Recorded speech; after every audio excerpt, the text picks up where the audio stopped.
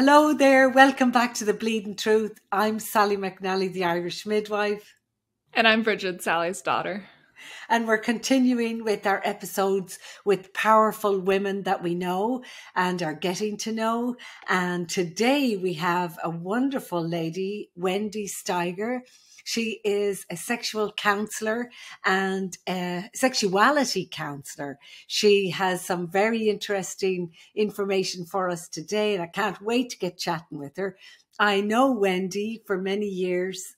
She was one of the midwives that used to come to the hospital where I used to work, and she always amazed us with her energy and her beautiful deliveries. And she's well known here in Ventura County. All the women love you, by the way. So yeah, thank you so much for joining us, Wendy. Do you mind telling us a little bit about your history as a midwife to now a sexuality counselor, and what does it mean to be a sexuality counselor? Sure. Okay. So thank you for having me on here. It's kind of exciting, and I'm so inspired by the two of you. And so, it's really good to see you, Sally. I never seem to see you except for bumping into you here and there. I know. I miss you. I know. And as Sally mentioned, I've worked in Ventura for a very long time as a nurse midwife and done full scope women's health care pretty much the whole time. And probably the last 5 or 6 years have really gotten not so much in the birthing anymore. I like to sleep all night now. It's very, so I've been doing lots and lots of menopausal stuff and women's health care. And probably about 15 years ago, through my career, I was sort of tangentially asking about sexual function in my office setting, but I really got into it a whole lot more about 15 years ago. And it sort of was amazing that when you ask people about their sexual functioning, they will actually tell you about it. Yeah. Or at the very least, I noticed they would store it away, that this is a safe place to talk about sex. And so I went back to school, and I had a long history of knowing about women's bodies and sexuality, but very little about men. So I studied more about men and got certified as a sexuality counselor through AASECT, which is the American Association of Sex Educators, Counselors, and Therapists. So they're pretty much the licensing, certifying body in the United States of, I can't say all people dealing with sexuality, counseling, or therapy, but most.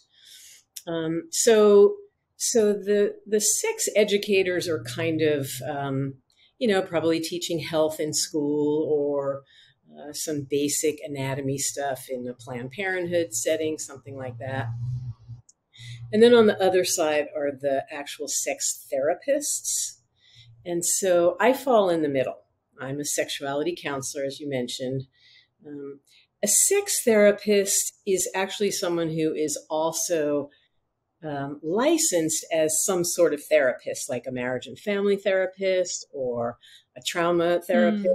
Or a licensed clinical social worker.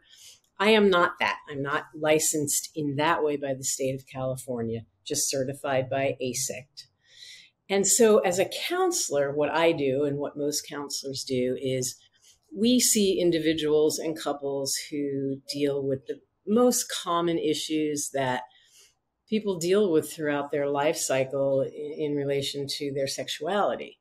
So really common things I see are orgasm problems, ejaculation and erection problems, definitely desire and arousal problems. Probably one of the most common things I see is mismatched desire. So when one person in the relationship is wanting to engage a whole lot more than the other and it's causing distress. That's probably the most common thing I treat. Probably, I imagine in a scenario like that, it could be, well, maybe the man in the relationship might be saying, we barely have sex. It's like only once or twice a week. And in his wife or his partner's mind, she's probably thinking, he always wants it and we're having sex all the time. It's like twice a week. And that's, you know, perspective is a big part of this whole thing, you know. You're right. Yeah, you're right. That's true. So, and I do also do a lot of sexual pain now, and I don't know if you were aware of that, Sally, but and it's beautiful because I can do the therapy piece, and at least for the women, I can do a physical exam and see, like, perfect. Oh, you have this going on, not just this going on, which then it's all interrelated. Oh, that's so perfect. Yeah, it's really great, and it's wonderful. It's fascinating and exciting, and it's heartbreaking sometimes too. Yeah. Mm-hmm. I come across a bit of that in my own practice as a nurse midwife.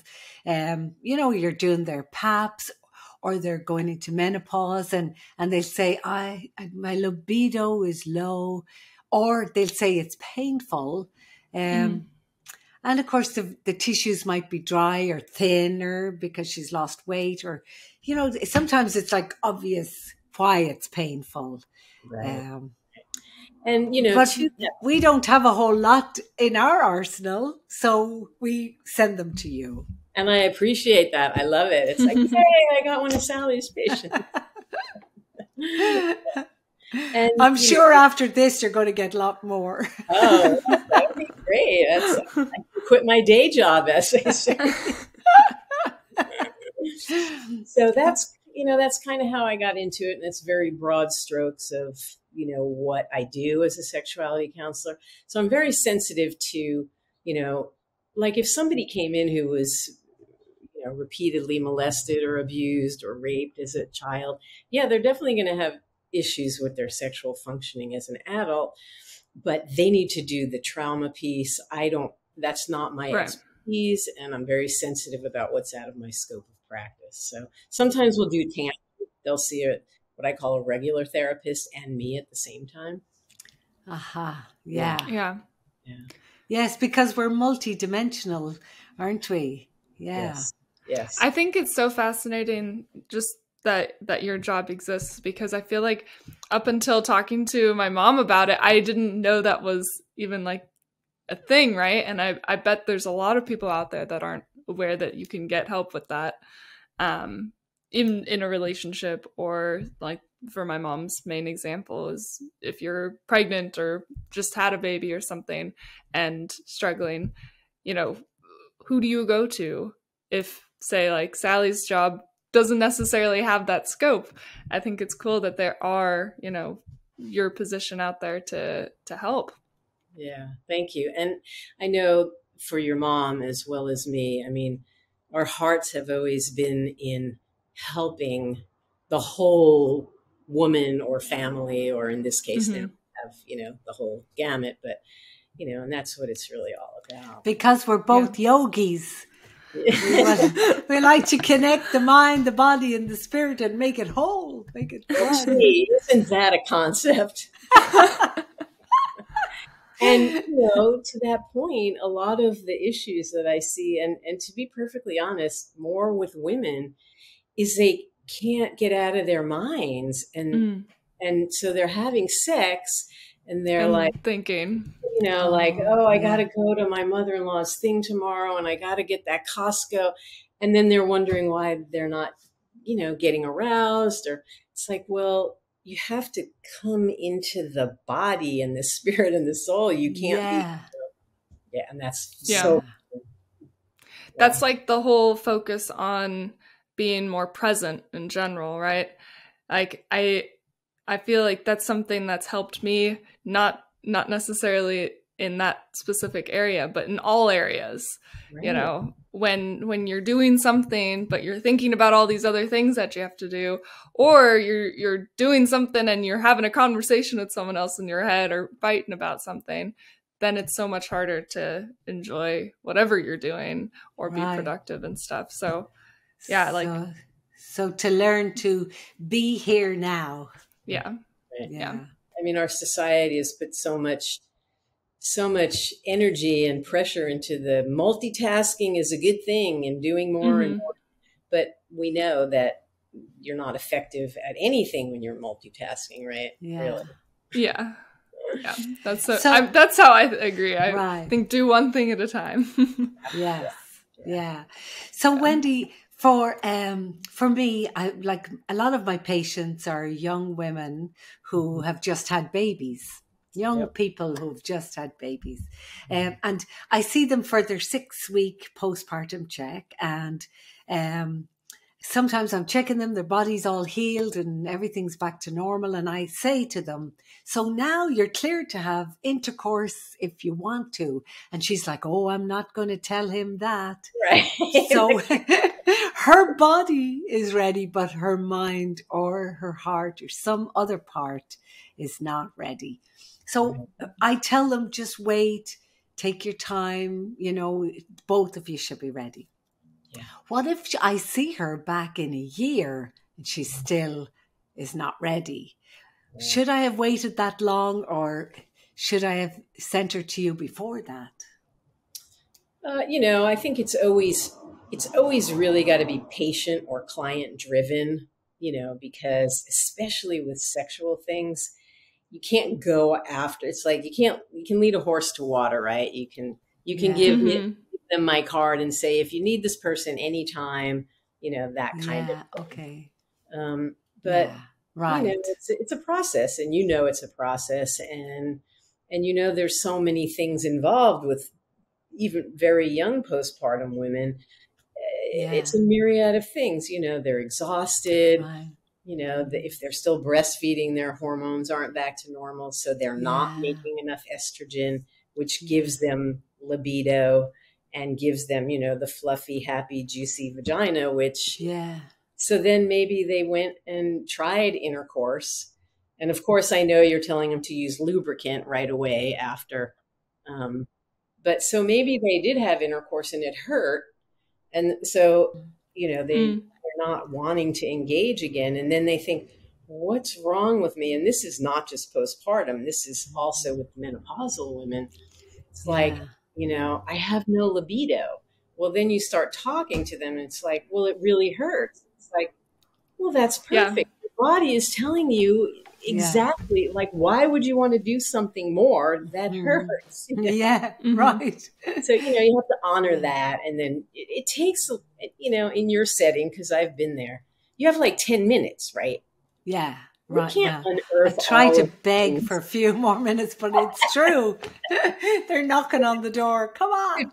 15 minutes. It's like you barely can touch the surface of what's really going on in the relationship. Yeah. So true. People will always be like, no, my partner's great. And then you let them talk some more and more and more and more and more.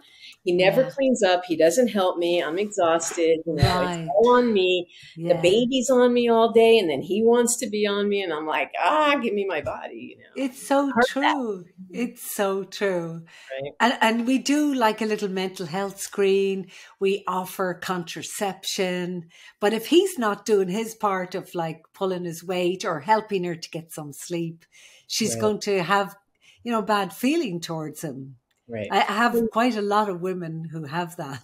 Yeah. And just to be fair, because especially Brigid, I know you're in this, milieu of this. It could be two females. Right. And there still can be a female who's also not carrying so true weight, So but, true. what I often tell people is, even if you're not ready for intercourse, try to make sure there's some kind of intimacy, which doesn't have to include intercourse, because we're so goal directed in this society of it's got to be penis and vagina or else it doesn't count, That's no good. Yeah. And so what I've heard from, so many men is I can go a really long time without intercourse. I just can't go a really long time without being appreciated. Oh, interesting. Or without some emotional contact. Yeah. because so many women, not just postpartum women, they're like, oh, I'm not going to be nice and touch him and kiss him because then he's going to think it's time to have intercourse and I can't do it. So I just won't touch him or tell him he looks hot or anything like that. And then the intimacy is gone. Yeah. It's like we're not having a shower together, okay? Right. Right. I need 10 minutes by myself. Yeah.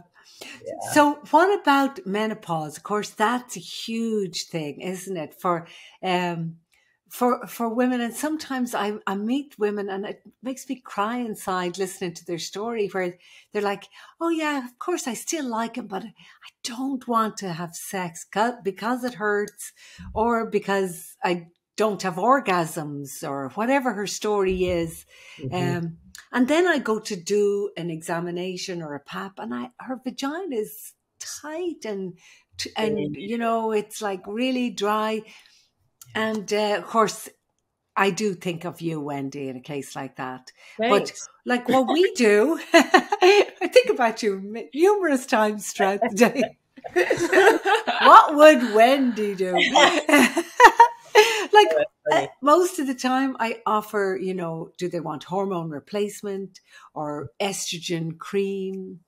But I know that that's not enough. I know I'm falling short. Yeah. Well, again, it's a time crunch. You know, you can't do that much in a short period of time. But, you know, I get to do that, and that's beautiful, you know. And so, you know, you're totally on the right track. Like the first thing is, you know, let's make your vagina feel better. Because it's fine to not want to have intercourse if you don't like the guy or whatever. Right. If you do and it just hurts, we can make it not hurt. And you can do that, as you're saying, just by vaginal estrogen. Because a lot of women are like, no, I don't want to take hormones. And you can explain, you know, we can just use it in the vagina. It's super low risk. And it works like probably for 98% of women if they use it right. And, you know, like everything else, you have to be really clear about instructions. Because you've experienced it, I'm sure. Tell them how to do it right. They come back and say it didn't work. And you ask them, how did they do it? Well, I used it a couple of times. It didn't work. It's like, no, that's not how it is. You know, you got to do it every night for a couple of weeks and then, you know, a couple of times. So interesting. And I do like to tell these women that, you know, you're having a normal response. It hurts. So why would you want to desire something that hurts? Yeah. So it normalizes and it gives them permission to feel what they're feeling, right? Right. And so then oh, sorry, Wendy. No, do you then teach them how to help themselves so that it doesn't hurt? Like, do you teach them anything like other than the cream? Do you teach them how to use dilators? It depends. You know, I'd say there's a few other things that are really common. So if someone hasn't had sex in a really long time, either, you know, there was a divorce or a death or a, you know, some kind of medical illness or just, you know, whatever the situation is, and then they're ready to be sexual again, you know, you have to give a pretty good long amount of time. I mean, like minimum 2 months, I'd say, of estrogen in the vagina. And then I would like have them start with like, maybe that person might do well with dilators. And then there's also these people who have really hypertonic pelvic floor muscles, right? Because we've gotten all this stuff from media that you have to do your 1,000,000 Kegels a day and you have to do Pilates, and women are walking around with their, you know, squeezing all the time. And then nothing will go in without pain. Wow. Yeah. And women, you know, we tend to hold our urine all the time. As, you know, it's like, okay, I got to pee. Wait, I have one more thing to do. Oh, okay. I really have to go. Oh, wait, I have to do those 2 other things. And then you just have this level of increased tone in your vaginal muscles. Two-toned. Yeah. Just too strong down. Right? I'm glad you're telling me this. Yeah. I've learned so much already. It's been you know, I know I need to come and talk to you sometimes when they come back and they've had like a baby or maybe 3 babies, you know, and the vagina, it does feel a little laxer, you know, sometimes it is stretched. Yeah. So I tell them, okay, here's your vagina. Imagine somebody's giving you a small tampon and you're going to squeeze it and hold on to it. Yeah. That's But of great. course, that's doing what's not wanted if they're, wanting to have sex. Right. And it's rare. It is pretty rare that you'll get both of those things, I think, at the same time, a really lax muscle tone and hypertone. Right. But, we have really good female pelvic floor physical therapists. I know. We're going to have one on the podcast, hopefully soon. Oh, great. Who are you having? Can you say that? Not yet. Okay. Stay tuned, right? Yeah. But they can be so helpful. They can do what we can't do, right? Yes, For right. sure. Yeah. So it's always good, having a team. But yeah. So, okay. So we're back to the estrogen in the vagina for these menopausal women. And then, a couple of other things that are super important to tease out. One thing that's a golden thing to share, and you can do it really quickly in an annual gynecologist, in this situation, is explain that. And this is a fairly new paradigm, because it was always, Masters and Johnson, which the sexual response cycle was based on what? Men, of course. Yeah, right. And they have a totally different sexual response cycle than women, right? But there's been a lot of other great women who've really nailed it down. And so if you remind women in that age group, 45, 55, 65, we don't have what's called spontaneous desire anymore. You're right. We have what's, much past 20, 25, 30, maybe up till 35, you'll have spontaneous desire where you're like, oh my God, I have to rip your clothes off right now and we have to have sex, right? Not when you're 55, but what we have is called spontaneous desire, which means, okay, so you told me if you love the guy and you're doing it for the good of the relationship, you show up. And then what happens is at some point, you start kissing and making out and touching, and then you're like, oh, right, I like this. This feels good. Then you start to get aroused, and then you have desire. And then it's that kind of cycle. So for a lot of women, it takes a lot of pressure off of, oh, okay, I'm normal, right? Like, I do have that kind of desire, but I don't have that other, which I think I'm supposed to still have. Right. So when you're younger, you have what kind of desire? Spontaneous, just out of the blue. You're driving PCH, you see the guy, changing out of his wetsuit, and you're like, oh my God, I have to go home and jump on my man's bones, or your female partner, or whoever bones you're jumping on, right? That doesn't really happen, especially because you have... That's spontaneous. And then older, what do you call that one? The older one? So you responsive. Okay. Yeah, was I not? No, I understand. I thought you said spontaneous for both, but that makes sense. Responsive. That's even when you're younger too, though. Yes, it is. That's like that's true. Yeah. That's like most. I don't know. I don't want to just generalize to women, but I feel like that's mostly how it is. Yeah, right. Really, I'm exhausted and I have this paper and I have to do this and that. And it's like, whatever. But then you're like, okay, I'll show up. And you're like, oh, wow, this kind of feels good. And now I'm getting... Yes. And if that's not happening for these women who are 55, 60, something's going on in the relationship, right? Right. Right.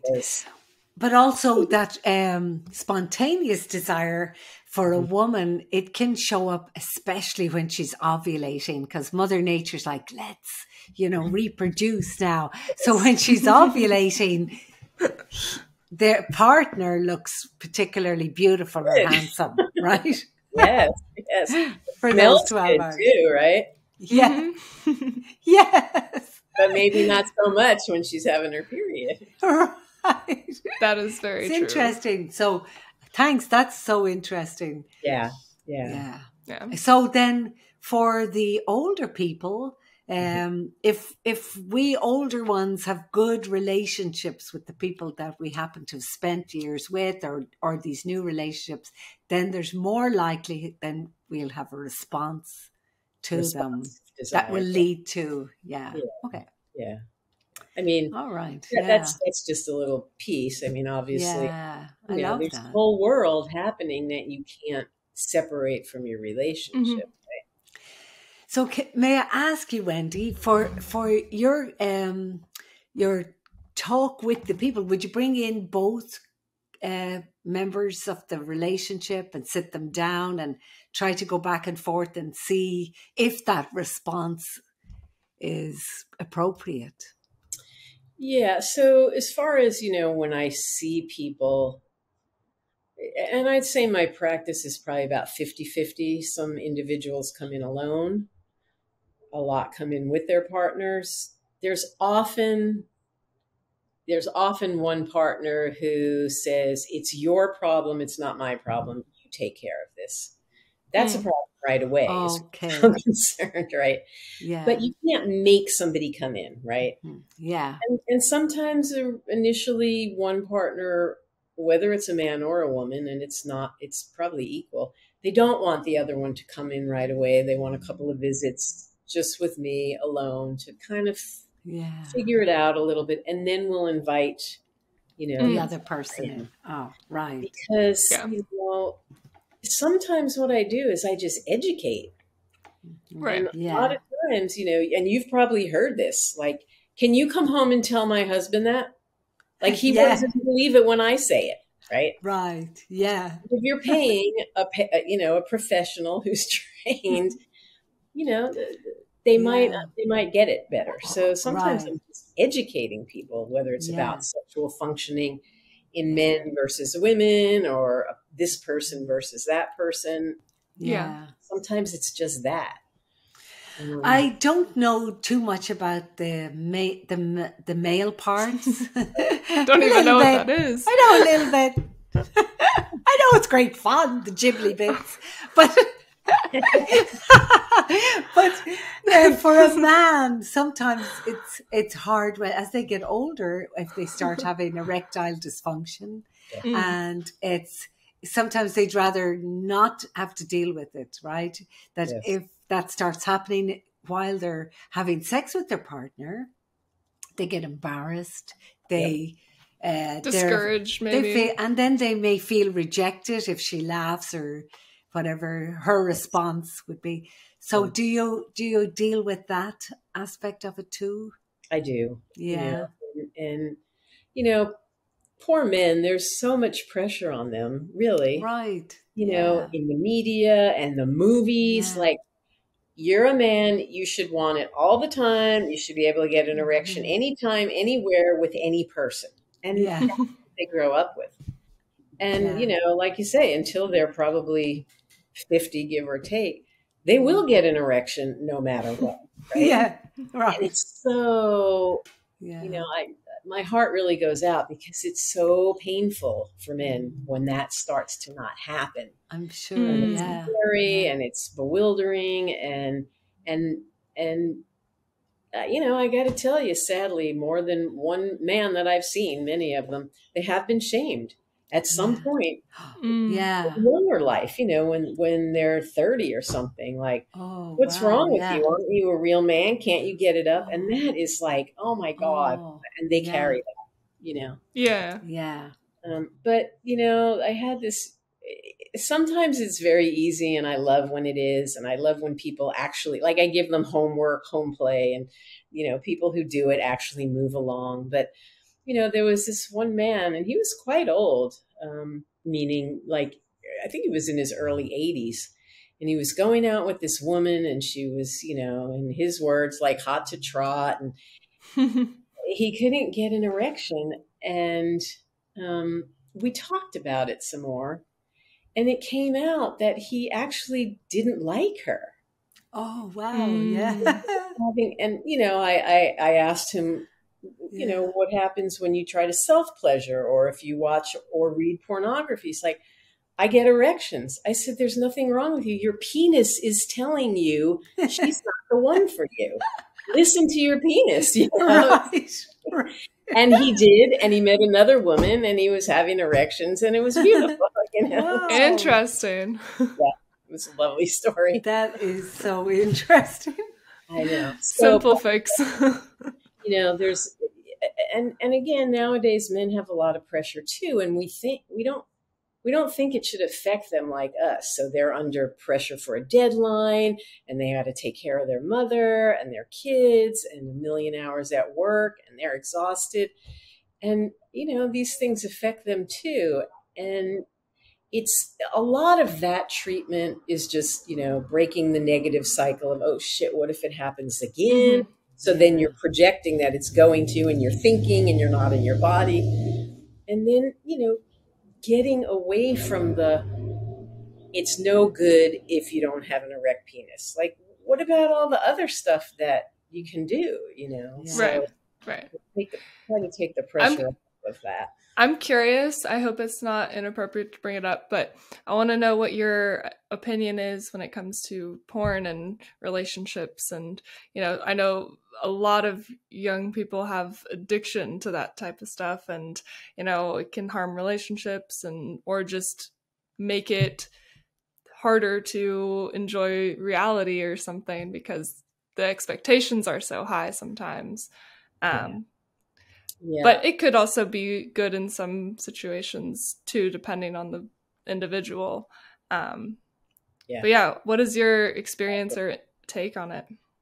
I have a lot of different feelings about it. You know, number one, I would say, and sadly, this is the case, you should never be using porn as your sex education. Yeah. Because that's the movies, right? Like, we know, like in, you know, like Star Wars. You don't watch Law and Order to be a cop or crime shows. And you know, like, oh, right, this doesn't really happen in real life. But everybody believes, like, oh, I should be like that in real life. Like, what's that all about? And it does. It gives, I think, by and large, a lot of misinformation and this thing that people feel, men and women, they have to measure up to. You know, they have to look a certain way. So then that causes doubt and shame, and I'm not normal. I mean, Sally, you probably deal with this. I get at least probably once a week a young woman who comes in and says, I don't like my labia. What's wrong with them? Oh, yes. Yes. And, really? Yeah. Oh my gosh, yes. Because they're watching porn and everybody's tucked and nipped and like a little baby vagina, you know, vulva. And so I have requesting surgery. Yeah. Yep. Oh, very young teenagers. Yeah. And so I have some books that show real labia. I have some websites that I send them to if they want to see, you know, on video, like, this is what women really look like. And most men will love your labia because it's real labia and it's not on a screen, and they get to look at it and play with it and see everything that it does, you know. And they're like, wow, that's normal. I'm like, yep, and so are you. And you really want to start cutting on this tissue that's full of nerve endings and then maybe not have, you know, pleasure. Yeah. But so that is a part, you know, like, right. I have to be able to have an erection for 10 hours. So that's even more extreme than I had even thought about it before. But I can believe it. Yeah. Hey, I'm from Ireland. What's pornography? They don't even have the internet over there. No. Oh, no, I'm only joking. Of course, I'm only joking. But when I was going to school, you know, I remember it was all girls' school. We had the nuns, of course. And I remember a nun stopping me in the middle of the corridor in school once. And she said, well, you, Sally, you're having bad thoughts. And I'm like, why would she think that? She told me I was having bad thoughts. And I don't know, I think she was having bad thoughts. Yeah, she was. It stuck with me because you know, like, I for years afterwards, I was like, oh my God, is it obvious that I'm thinking about sex or You know, Sally was just there biting her lip, like, I think you're having bad thoughts. You're having bad thoughts. How can you tell? Yeah. I wasn't grinding my hips or anything. You were just walking normal. Maybe I was wriggling my hips. There you go. I don't know. Sally, you but yeah, I mean, there's so much shame that's set up, by these different institutions. That's right, the shame. And though, the shame kind of made it more fun in a way, because it was naughty, It was like really naughty. Yeah, that made it better. Sorry, Brigid. I'm not surprised by anything anymore. Don't worry. But so the other things about porn is, you're right. I think it can be a problem if young men or women are, spending hours and hours and doing a certain kind of, masturbation pattern that they can't repeat with a real live human being. That can be very tricky to work with. I don't much buy into the porn addiction thing, because it's so easy to shame people. And, if you stop watching porn, you're not going to start vomiting or getting cold sweats or that's true. Yeah. You're going to be crabby, but you're not going to have a physical withdrawal. So oftentimes it's the partner who feels left out or not measuring up to the porn, who wants to call it a porn addiction and send that guy or woman to Sex Addicts Anonymous. And really it's a relationship problem, and it's not really a porn problem. Okay. But so it's possibly like something that happens to people in the very extreme circumstances, sure, but not necessarily the everyday issue with it. Yeah, I mean, I've seen a few people who really, they couldn't stop, and they have to go through a whole different kind of programming thing. And I have some good referrals for that. But there is as you said, sometimes for some couples, porn can help. And I have a list of feminist porn. So, because a lot of women are especially of our age, Sally and I, oh, that's so, sexist and so misogynistic. And in our line of work as well, when we're trying to build women up, it's hard to then send them to something that might, bring women down. Yeah. So but feminist porn sounds videos that are by women who own the companies, who have much more of a feminist point of view. Interesting. And there's a really good book, and I love the title too. And this could be for a man, because it's a little bit more common, but not always, who wants to watch porn and his female partner is having a problem with it, and how to invite her in and not push anything. And it's called Ethical Porn for Dicks. Okay. Play on words.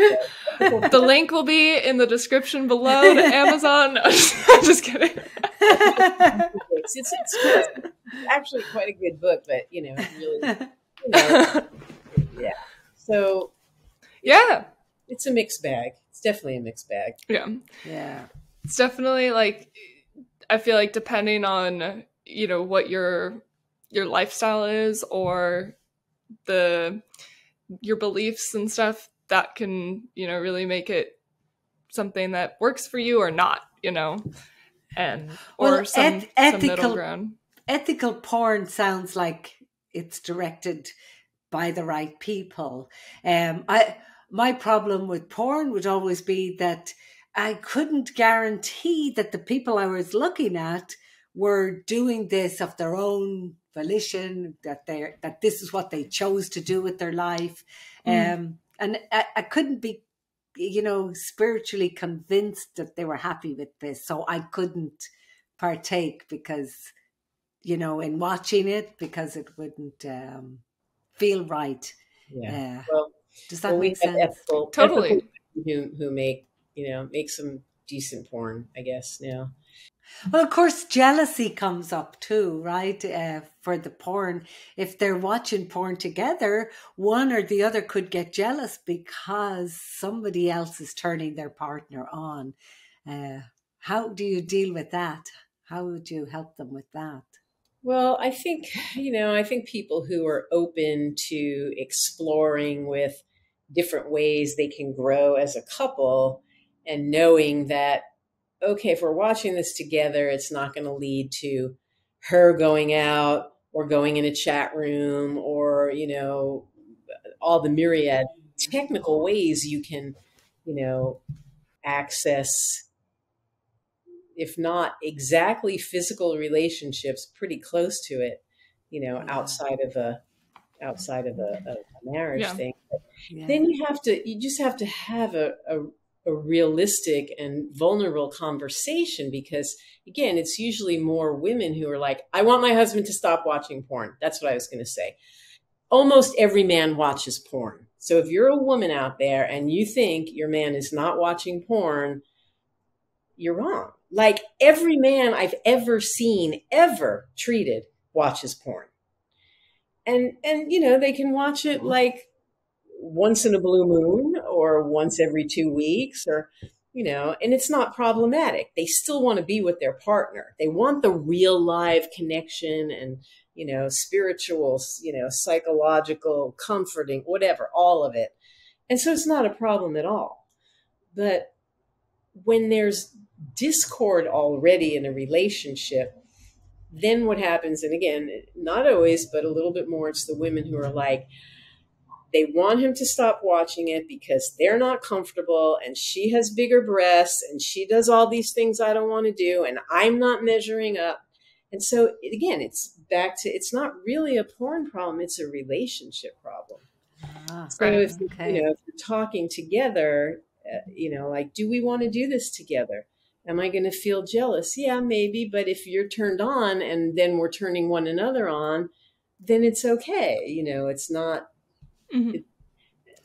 But so it can be a therapeutic thing for these couples who have lost their togetherness it can be, sexually, sometimes. Yeah, I would say. right? I think it's very interesting. I think it takes the willingness of people to, I'm not the counselor, right? But it takes the willingness of people to have the open conversation or bring someone in or, even just, I don't know, talk to you about it to actually make it something that will benefit, right?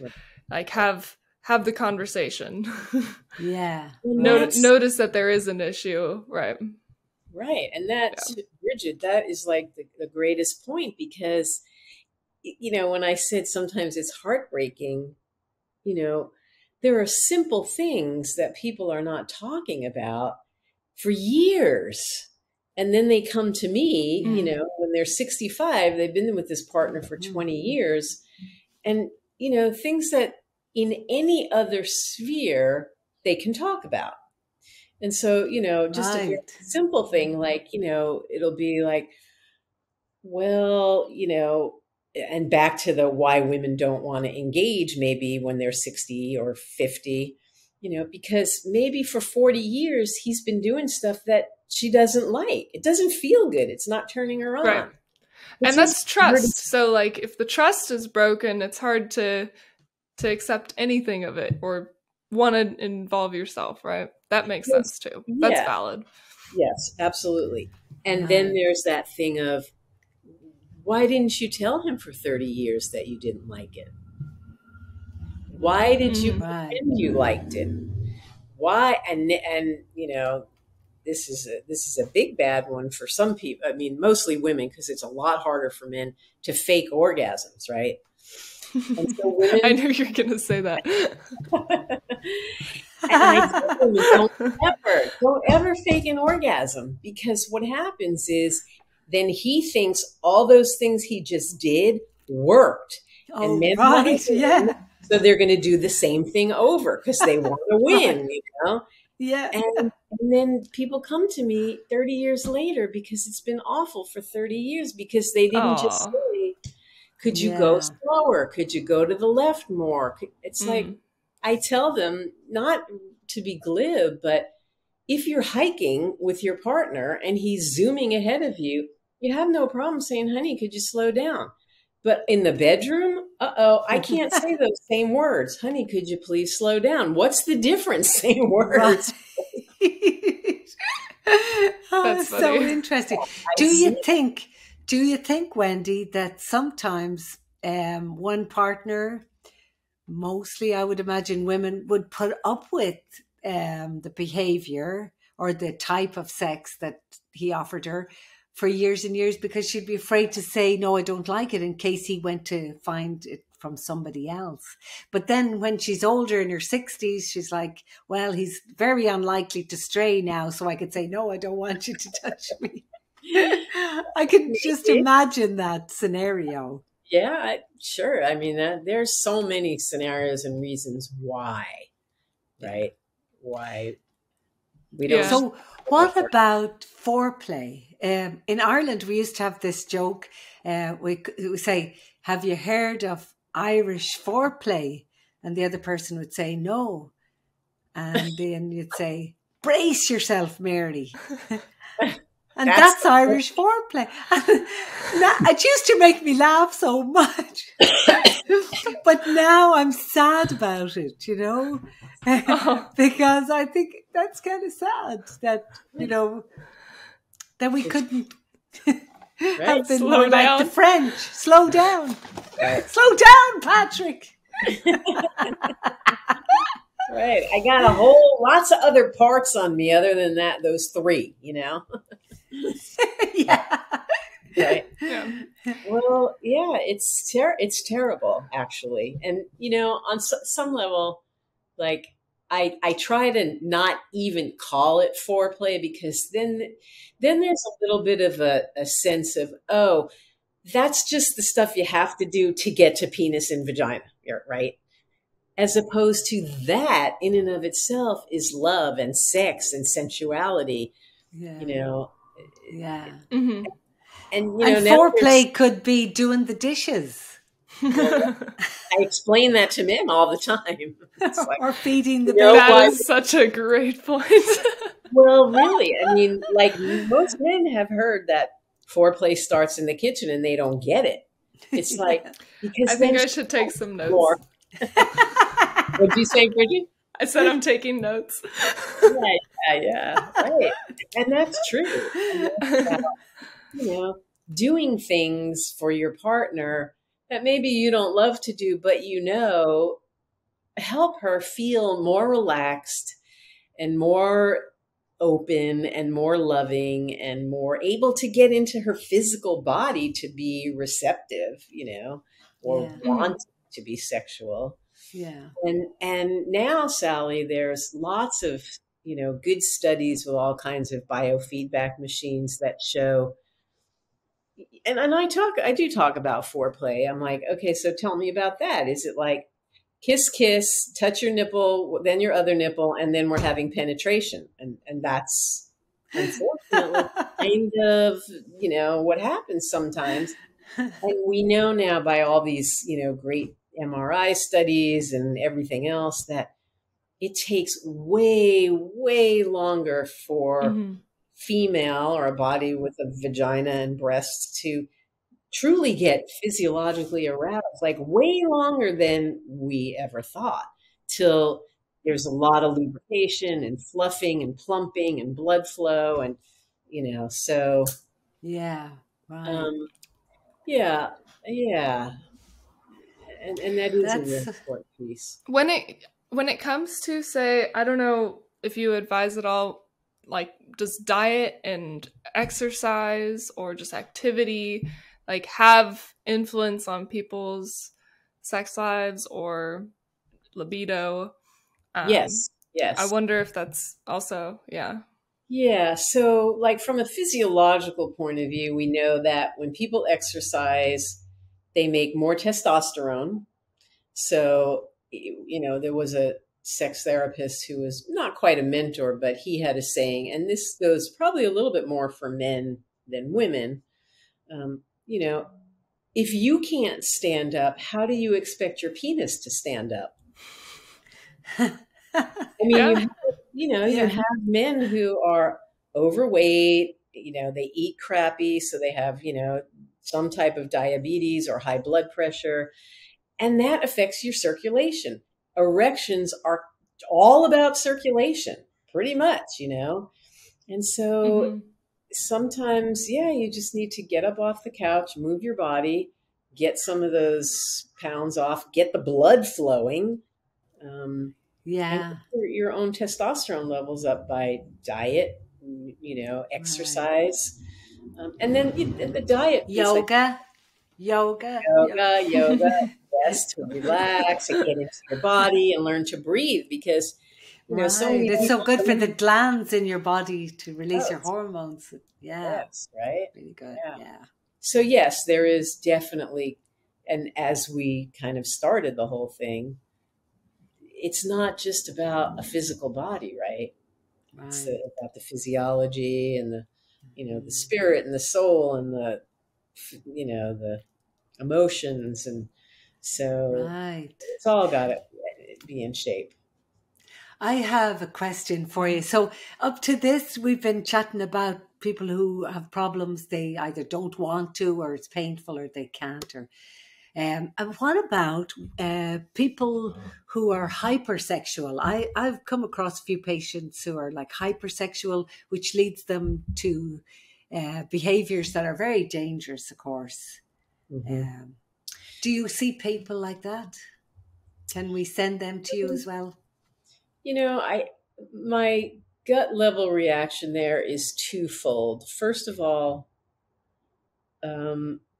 I think we tend to put that sort of label more on women because, still in this society where, brought up that men, the more women you can have, the more sex you can have, the more women, But for women, it's like, no, you're a slut, right? Right. So if some woman has maybe a healthy libido, and is being more sexual than what her church or her family or the society, then we're like saying, okay, you have a problem. But yes, I get your point. There are people who have, it could be a physiological thing. And oftentimes it's a response to some sort of trauma in their young years. And it's, every word is so interesting. Yeah. You're so great. This is great, Wendy. Yeah, I love it. But the hypersexual people that I'm thinking of, or that is a wrong term. You're right, because I totally support my patients who have like healthy sex drive and want to make love all the time to whoever they want to. I'm like, go for it, go. Yeah, you're very encouraging. Yes, sorry, but I do worry about women or anybody who their mind is fuzzy when it comes to sex. So they don't take precautions. They don't use condoms. They even sleep with people that they know are sick, who may have an STD, but they can't seem to stop. So that's the one. That's the type of patient that I'm thinking of, that I worry about. So that might not be a hypersexual. It's just somebody that's maybe not well educated or emotionally. But even though we try to help them, Brigid, we educate them, but they continuously come back with the STD or There's usually something at the root of that, and sometimes they're not sharing. Either there's a lot of drug or alcohol use, and so they're not. That's not a good mix. Or there's many times there was, some kind of abuse in the family, or growing up in a family where sex was, you were watching it as a child, a very young child. So I would definitely have that person probably see like a regular therapist, what I call a regular therapist, to see, what's really going on. Some of these people have been shamed so much that they're just like, well, I'm bad, so I'm going to be bad. Right. That this is who I am, and this is, And So now, it's this, like a secondary problem. right. Right. Interesting. And there's one difference there. And, you know, you can sometimes get a sense from the person, like, that they do feel like they're a bad person for doing that, as opposed to, I'm fine, which could just be delusion. But there is one situation, you probably heard of it, which I haven't treated much, and I always have to go back to, you know, my resources and my people that I can turn to when I have something I can't handle. And that's the PGAD, persistent genital arousal disorder. Oh, right. And that's a whole different thing. And that's, you know, women just feeling like they have to masturbate multiple times a day to orgasm. And it's not fun, and it's incredibly distressing, you know, and it's very difficult to manage that. There's different drugs and things to use. It's a neurological wiring thing, and it's very challenging. And Interesting. it's a whole different thing. It's not like they're out being promiscuous, you know, but they're just always feeling aroused, and even with orgasm, it doesn't go away.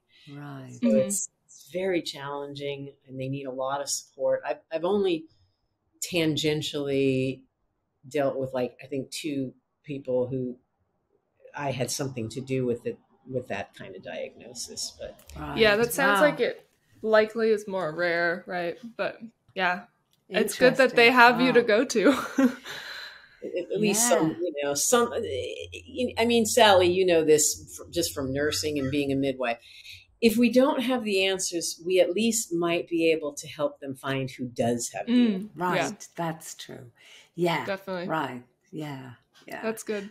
But what I love is that you're able to do that physical exam because you know exactly how to touch them and how to, you know, view them and make them comfortable, and so great. Yeah.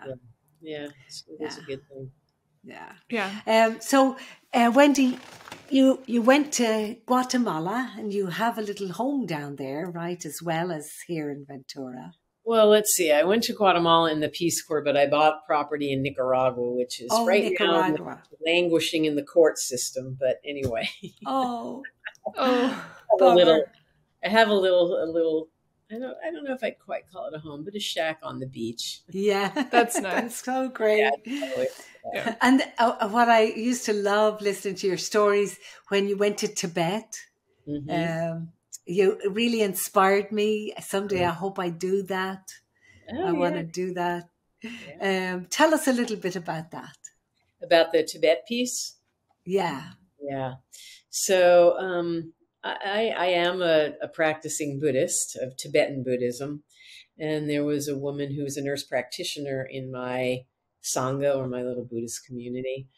And she knew this couple who actually, they live in Ojai, and they have the Mandala restaurant on the way up to Ojai. Yeah. And they have family, and they had a clinic there, and, you know, they wanted us to come. So we did. And it was the nurse practitioner, and there was an eye doctor, and myself, and I did the, I don't remember. I mean, we were there for a month, but I think the training was probably about 2 weeks. And it was from ACNM, the American College of Nurse Midwives, basically their program of basic home birth life-saving skills. And so we taught these 10 women, Tibetan women, in the community, how to do very basic, but, you know, like empty the bladder after the baby is she's bleeding, put the baby to the breast, you know, how to make the baby cry, just really basic things, because they don't have traditional birth attendants in Tibet. So it was really fun, and we had a lot of fun. It was, I would talk in English, and then that would get translated into Chinese, which got translated into Amdo. So we was going around. It's so I had my little dolls, and we were like playing. It was really fun. Yeah, that's amazing. Pictures, like that whole program is pictures. So it doesn't matter that it's not in, you know, you can't read or you can't read that language, because you see the woman laying on the floor in a pool of blood. What do? You know, so here's the picture. And, wow. It was fabulous. Fun. Yeah. Tell us about your statue up there behind you. Yeah, well, I can turn her around a little bit. Maybe sideways. Is that? Can you? Yeah. She's pregnant. I can see her belly. Yeah, pregnant, and she's some kind of indigenous woman from somewhere. Yeah. And I think I got her at a midwifery conference somewhere. Probably a lay midwifery conference.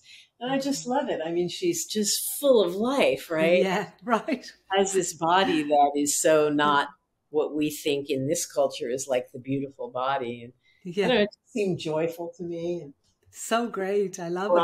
And very heavy, so I'm careful not to drop it on my foot. It's so special. And you're so special, Wendy. This has been so great. Yeah. I love how you just speak openly and so easy, but all of these subjects that for a lot of people, it's hard to even think about some of these subjects, isn't it? Right. And that's, one of the things I ask people after their first session is, what did you like about the session? Because I need that for my feedback. Yeah. And usually it's that I just felt so comfortable talking to you because you were so comfortable just, talking about this stuff that it's often so like, Yeah. So sometimes when I'm doing an exam of a woman, especially with the well woman exam, I ask her all of these questions and I check her body. And I used to say, are you sexually active? But now I like to say, are you making love? And sometimes they'll giggle and laugh, or sometimes they'll say, you mean sex? No. And, the answer tells me a lot about what's happening. Right. See, she's on her way to be a sex counselor. I think she'd love that. I would love that. I'd have to come and train with you, Wendy. Oh, yeah, that'd be great. You'd have to teach me, stop saying brace yourself, Mary. Don't tell them that. Okay, never mind. Okay, sorry. But it's how people speak, I mean, and like you said, that just changing that tells you a lot. And when somebody calls me up, the way they speak, like, it's so sad. So many men of a certain age, but not just a certain age, will call me up and say, I need to talk to you because I just can't perform with my wife. I'm like, well, first of all, this is not a performance. Yeah. But that lets you know, okay, this guy already thinks he has to perform, right? Yeah. So I'm like, okay, we're not going to call it that anymore. Okay. Yeah. Right. Interesting. Yeah. Yeah. Right? Yeah. I've heard that term many times, right? Right. Yeah. Right. But yeah. Wendy, thank you so much. Yeah. This has fun. Just been like a fun conversation. Yeah. Yeah, really. I loved it. Been doing my best to not be too revealing. But need to branch off some more and want to do something else, just let me know. Yeah. Great. Yeah. Thank you so much, Wendy. And we're going to attach your information to this if it's okay, because somebody may want to contact you. Yeah. I'm sure they will. Yeah. And if you guys are listening, please make sure to like and subscribe, hit the notification bell. If you guys are on Apple, please leave a review because that helps the Bleeding Truth out. And we'll see you in the next one. Thank you so much. Thanks for your Bleeding Truth, Wendy. Thanks a million. Thanks a million. Bye. So thanks again for listening. We really appreciate it. And if you like what we're doing, give us a bit of a review on Apple. That would help us so much. And if you come across a subscribe button, press the subscribe button. It doesn't cost you anything.